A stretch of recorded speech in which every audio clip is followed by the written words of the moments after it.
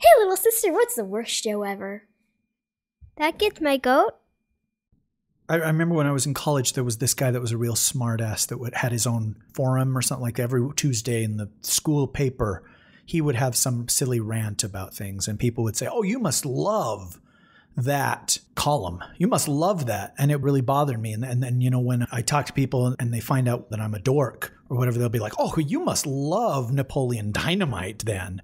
Or they're like, oh, you're such a fucking idiot. You must love Big Bang Theory. And it's like, no. Do black people love minstrel shows? No. But because you work in news, I'm wondering, have you had people say, well, then you must love the Newsroom? I haven't had that asked of me yet. Is this a new show? It is. It's a new Aaron Sorkin show that just started.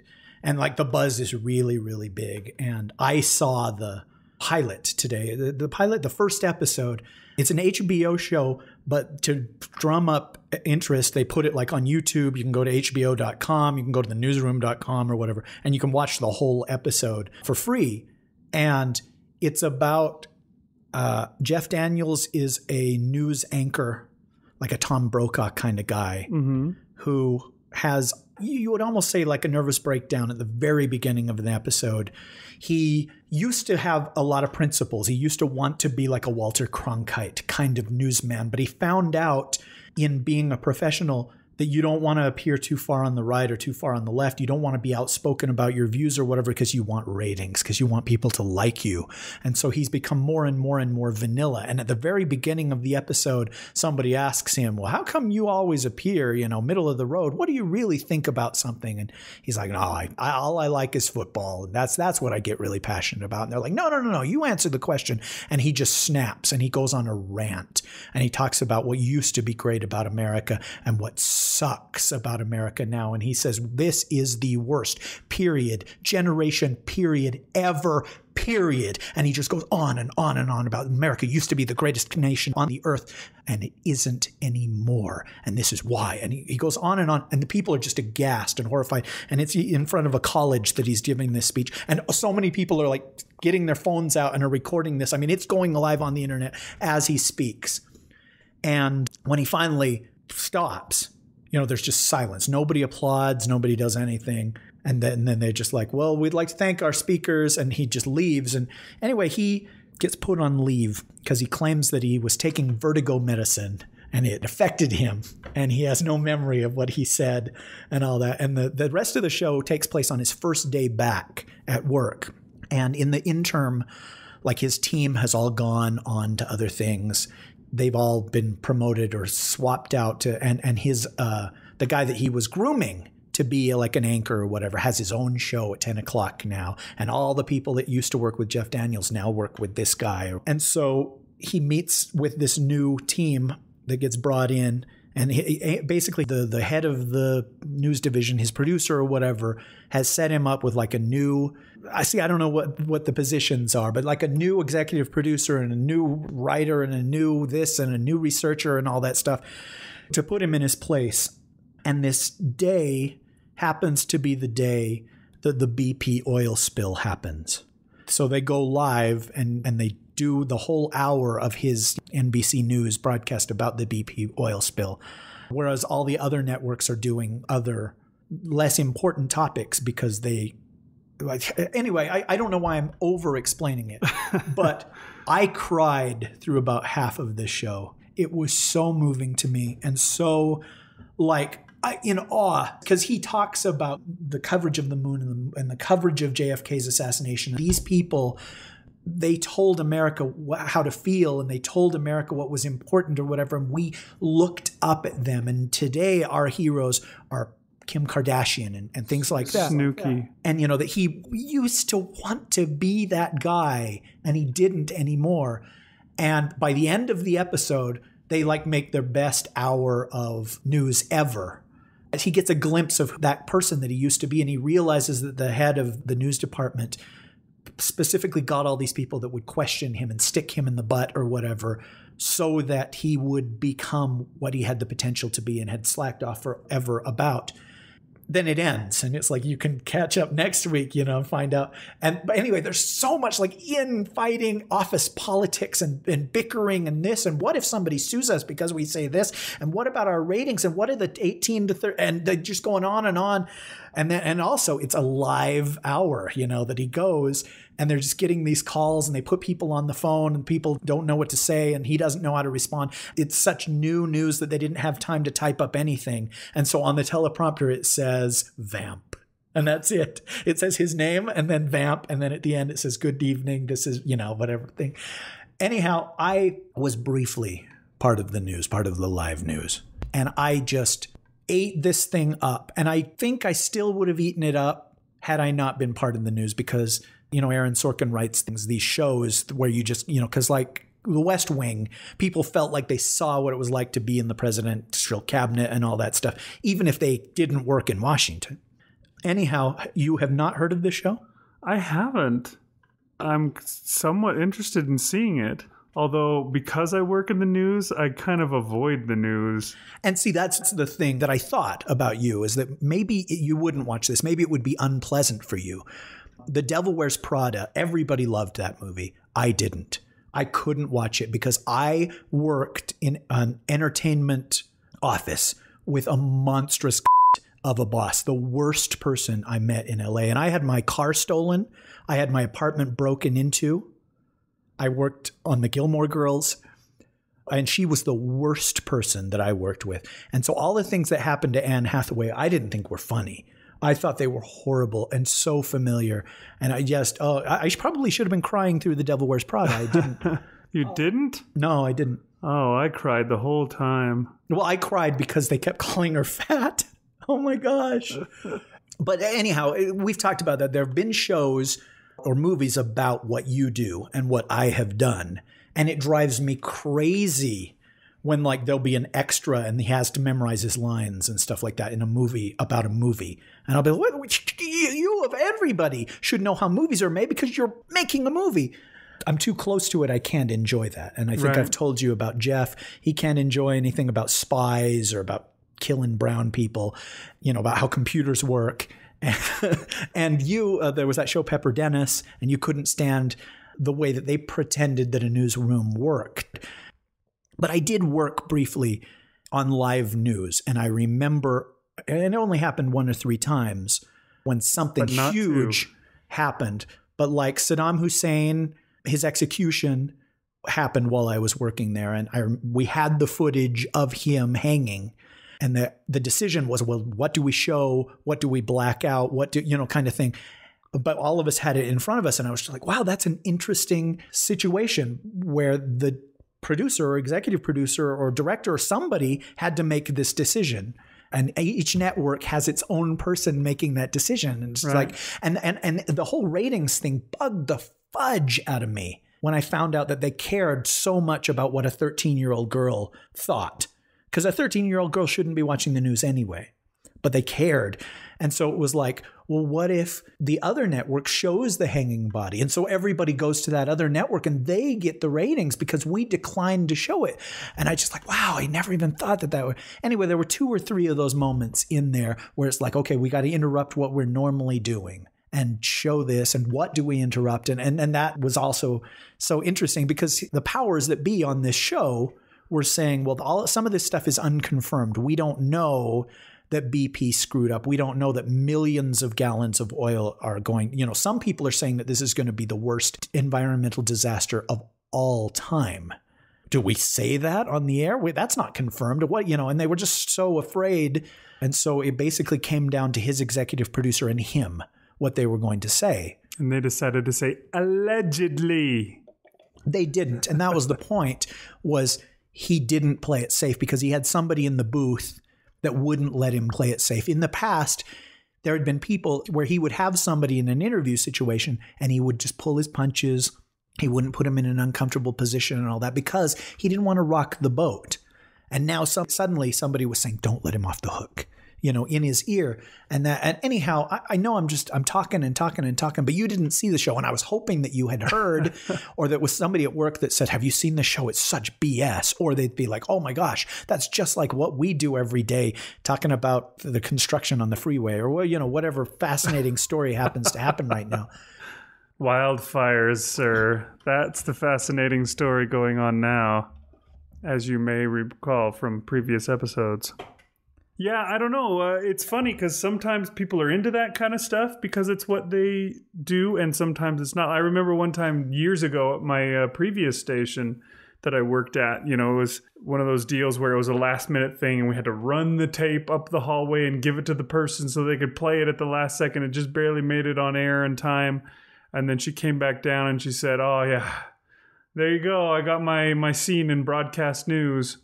You remember that movie that came out 25 years, 30 years ago. I think that was like the big show for TV news forever. And so I don't know how many people watched that and were inspired to become the stupid anchor guy or what. But yeah, I don't know. I saw that movie and was not interested in it at all. You saw it while you were working for the news? No, I saw it when I was young and was not inspired by it. Still wound up in news somehow. Well, the thing is, not every day is going to be like the oil spill. Right. But if you work at it long enough, one of these things is going to happen. Yeah. Something huge is going to happen. There have to have been moments where you were at work and breaking news, fill in the blank, whatever it is.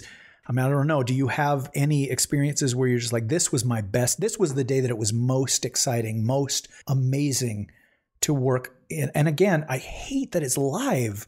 On the show, on the Newsroom, it's all exciting and wow, anything can happen. And you remember the old show Network where he says, I'm mad as hell and I'm not going to take it anymore or whatever. The whole big deal was that was going out live and the producers are like, do we cut the feed? Do we go to commercial? What do we do? But the things that he's saying are already being heard by millions of people.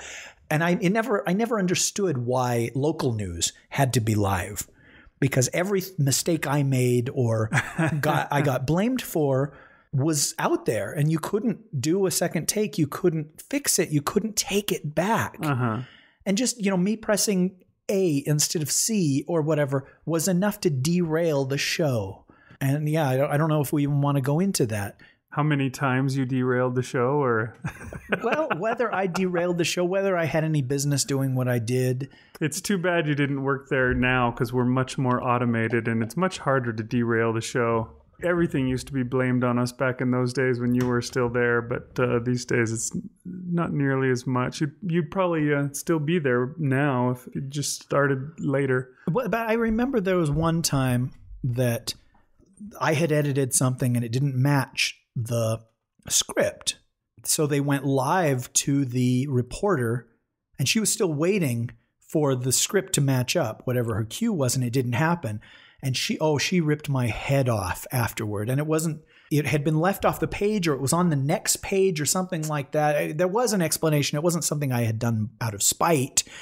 It was just one of those moments where she had felt embarrassed for 1 second that nobody noticed, but it was my fault. And you defended me. And I thought that was really cool. You actually said, F you. And I thought that was just, I was like, wow. But the thing is, why does it have to be live? What if somebody shows their tits in the background? Or what if somebody sneezes and there's a big long booger on their top lip for a whole story? Why does it have to be live? I don't know. I think the idea is that it's happening now as opposed to a newspaper which comes out the next day. It's going on now. And that's the thing that Twitter and newer forms of news, your newspaper now has a website where they'll publish stories right away as soon as they're written. They don't wait for the 6:30 show or whatever. They just do it now. And that's kind of the driving force. I remember when I first started in news 10 years ago, we had a big CNN poster on the wall in one of the edit bays or something like that. And it said, every news story has the same deadline. Now. And that's kind of the thing, you know, so many stations are, you know, we're first.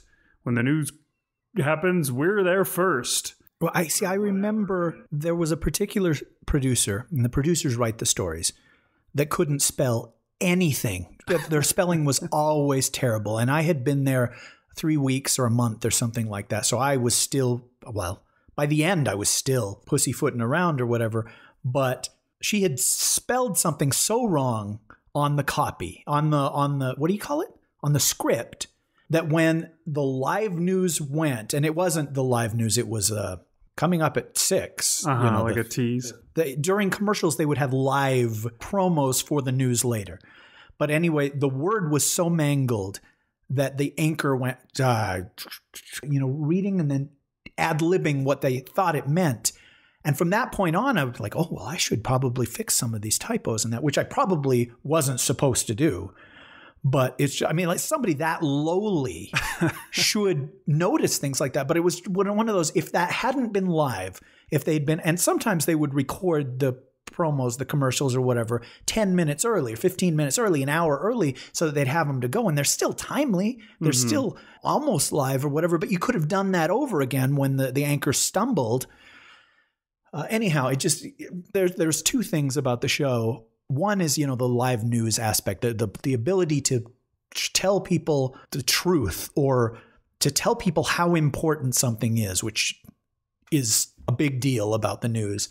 And the other thing is just like the politics and what goes on in the world and standing up for what you believe in, and drama, or drama, as your wife would say. And so to me, it worked on two levels. Yeah, my wife was in the drama club once.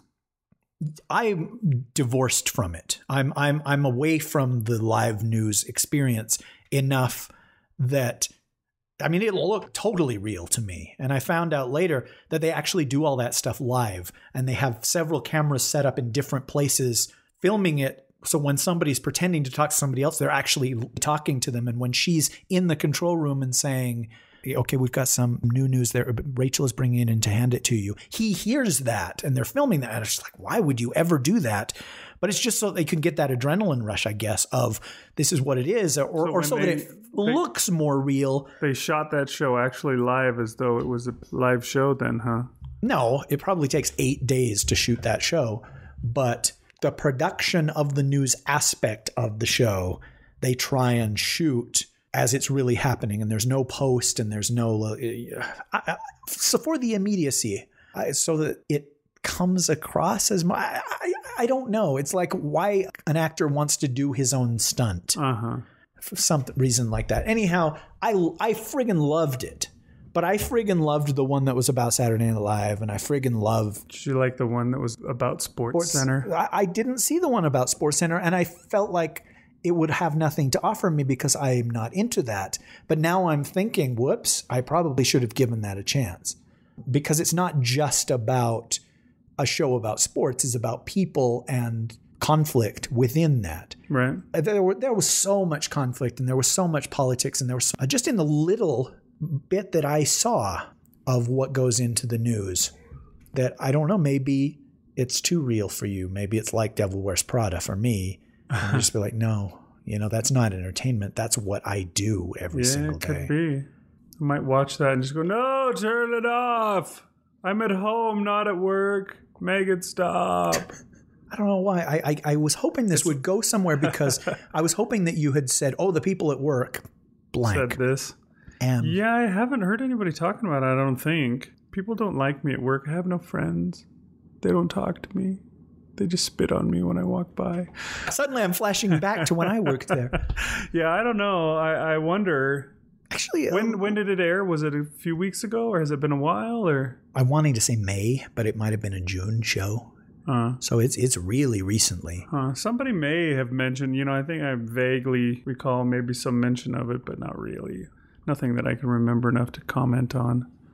I wonder if it might be like one of those dreams that you have where you dream that you're at work and then you wake up and you're completely unrefreshed and you're like, oh crap, now it's time to go to work. Oh geez, do you do that? Do you have dreams where you're like, okay, this is the rundown, all these stories that I have to edit, and you're editing.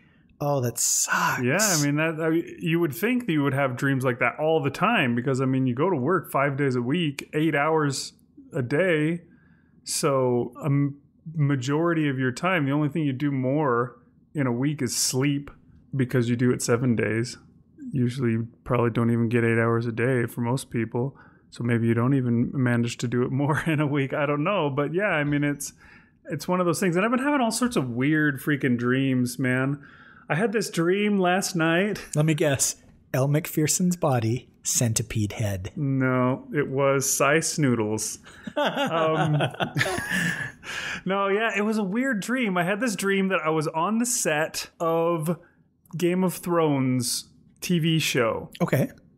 And I was like an extra or something on the set of the Game of Thrones. But on the Game of Thrones TV show, instead of doing the TV show that day, they were doing a photo shoot, like a promotional photo shoot of the Game of Thrones characters. But instead of having the actual Game of Thrones characters people there, they had a bunch of hot models, and they were going to take pictures of these hot models and then like Photoshop the faces of the actors over them later. I'm sure that sort of thing happens. It probably does, because I don't know. I mean, you've told me about the skit that they did on Saturday Night Live about the Game of Thrones with like the 13-year-old boy was like, oh, okay, now you take off your shirt now, and hold on, I gotta go to the bathroom. Yeah. Yes, he did. There was going to be a photo where all these hot chicks were naked, and they were still going to Photoshop people's faces on, and like the whole time, like the extras were trying to pick up on the hot models.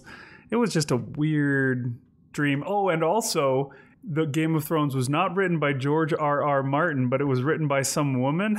And the hot model chick that I was trying to pick up on was the one that was going to be photoshopped with the author's face. Huh. It was just a weird dream. And it was like, I can't remember the rest of them, but it was like the end of a string of like 5 or 6 dreams. What, just like a stream of consciousness thing from dream to dream? I think with a baby, I get woke up probably several times a night. So, you know, it was like I was having a weird dream. I wake up for a second, I roll over, go back to sleep, and it starts into a new weird dream. And I was having a bunch of them. And at the time, I was remembering them. But by the time I wake up in the morning, only the George R.R. Martin one remains. It's weird when you have a dream that's so unlike reality. And you're just like, how could I just make my way through that without going, no, this is a dream? You know what I mean? I don't know if you've ever had that happen to you, where you're having a dream and you realize, oh, I'm having a dream, aren't I? Yeah. And then you're like, oh, what can I do in my dream? Can I do something cool? Can I make something happen? But most of the time, I just accept it. Yeah, these things do. are happening. And it's in retrospect where I'm like, well, how would I be on a space shuttle launch with no training? I mean, come on. How could you just be there and be expected to get on the space shuttle? Come on. Yeah, it was like the dream. I had a dream like a month ago or less where I was in a zombie apocalypse. And that was no dream. I was in this town that was like had a big fence all the way around it, you know, where they'd walled it off to keep the zombies out. And I was going through this place, and they had like a little schoolhouse, and I went by, and the kids were in there still learning, you know, despite the and I was like impressed. Wow, these people are really keeping it together. They're even teaching their kids in the middle of the zombie apocalypse. Wow. I was there. It was like me and some girl were making our way through the zombie apocalypse, and I just, after waking up, I'm just like, how would I just think that? How would I go along with this zombie apocalypse dream without realizing, no, this is just like a movie in my head? Why am I? It's strange that kind of thing can happen. You can just accept it and go on with it, but it does. Okay, well, this has been really strange just talking. Yeah, we did kind of derail a little at some point there too. 2 things. I recommend that people watch this show, The Newsroom. Uh-huh. It fits into my sensibilities a little bit more than maybe somebody in Kansas. That's me shrugging. And 2, the episode was probably nothing like how I described it. I don't know what's wrong with me that I can't just say how the show was. That my mind goes, and then this happened. I was like, no, it didn't. I'm like, oh shoot, what do I say now? I don't know why that. You used to do that a lot to me too. You'd tell me about a comic book that you'd read, and then you're like, oh yeah, hey, I bought that comic book for you, and I'd get it and I'd read it, and I was like, he said this other thing happened. This isn't how. What? So I get like two tellings of the story. It's kind of interesting. It's like a broken mirror. Your retelling of the comic book and the real telling of the comic book. But whatever, it's all good. Well, it would be neat if at one point you threw down the comic and you're like, this isn't as good. There have been times where I thought, oh, I like the way Rish told me about it better. Well, if you do watch that show, because just go to YouTube and watch the first episode if you want. It would be fun to just get on here and ask you how it went, what you thought. All right. I'll consider that. Maybe people should donate. Maybe we should ask for a $40 donation so that I'll sit through this show on the D-Box chair. And we'll make a special episode out of it. No, I'll just watch it. All right, folks. Thanks for listening. Bye. See ya. That Gizmo is produced under a Creative Commons 3.0 license. Apparently, the creative in Creative Commons doesn't mean anything.